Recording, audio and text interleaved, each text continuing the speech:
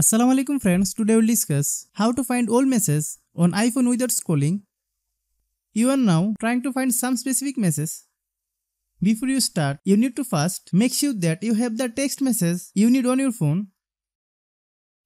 Generally, your iPhone will keep all text messages and iMessages unless you delete them manually or make changes to the retention time. If you want to find a text message from a while ago, you can take advantage of the hidden scroll function. If you are new to my YouTube channel, please subscribe. Go to the Message app and choose the conversion you want to view. Tap the top bar on the screen interface. There is a search bar in the Message app. If you remember any information about the message you want to look up, you can search for keyword to find it quickly.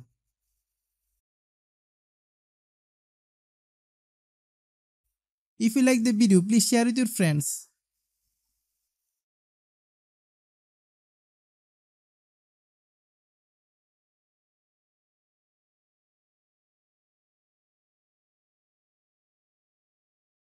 Thanks for watching.